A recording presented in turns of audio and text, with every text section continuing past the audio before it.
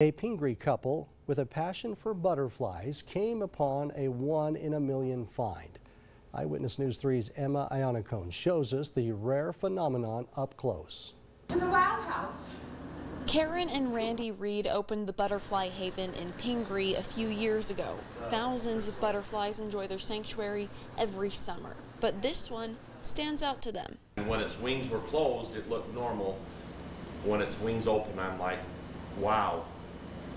And that's when we contacted our friend and said, what is this? Their butterfly scientist friend told them they had something incredibly rare on their hands, a butterfly with both sex characteristics.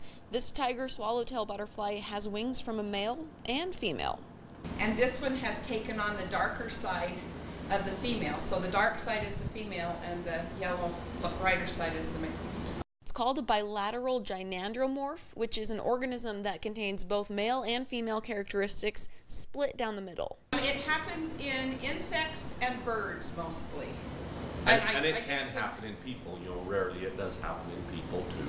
This phenomenon usually happens when a small organism's sex chromosomes don't split properly. So as a caterpillar turns into the chrysalis, it 24 hours later completely dissolves. And the butterfly body parts are inside there and they come out and form. And so it was in that formation that the split didn't go right and occurred that way. Making for an incredibly rare sight. Reporting in Pingree, I'm Emma Iannacone. The butterfly will go to a friend's collection to keep safe, and a photo of the rare insect will be hung at the Butterfly Haven gift shop.